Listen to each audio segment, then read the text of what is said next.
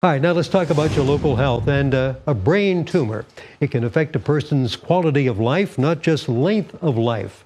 Last year, 25,000 people in this country were living with brain tumors. Now, there are different types and different ways that we treat them. The primary brain tumors are those that start in the brain and stay there. These are the glioblastomas, the meningiomas, and others. Metastatic brain tumors develop in other parts of the body, but they migrate to the brain or to the spinal cord. Patients that present with brain tumors can present sometimes with a long history of headaches. And the headaches, instead of improving or instead of being up and down, they keep getting worse and worse and worse. Now, seizures and sudden collapse are other symptoms of brain tumors. To find one, you'll need an MRI scan.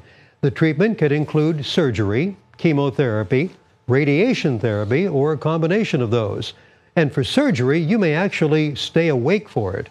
If the tumor is near, say, your speech center, the surgeon can map that, keep you awake, and perform a very successful surgery.